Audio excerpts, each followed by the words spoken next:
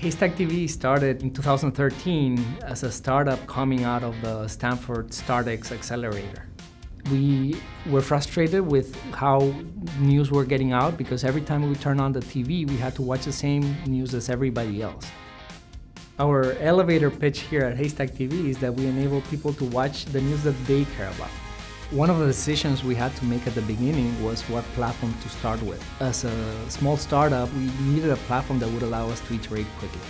We got that with Android. The team at Haystack TV really loves working with Android. The documentation is really clear and easy to use. It can be a lot of fun to program for Android. Our users wanted to watch the news in their living rooms, on their TVs. And there wasn't a platform out there for them to do that. A lot of the smart TVs to date have been pretty proprietary, closed systems that have been hard for developers like us to access. With Android TV, we were able to finally open the door into the living room. Even though a developer can easily take their mobile app and throw it on Android TV, what works really well, we found, was to actually design an Android TV first experience.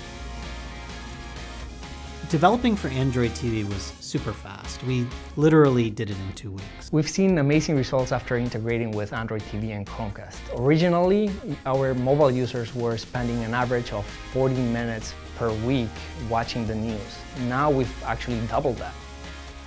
Our growth trajectory is really strong right now. We've managed to grow at 40% month over month since we started, and a big part of that is the integration with the TVs. The new beta testing feature that Android released allowed us to reach our early beta and alpha testers, and also allowed us to integrate with Google+ so that we could reach different communities of early adopters. That was extremely powerful for us.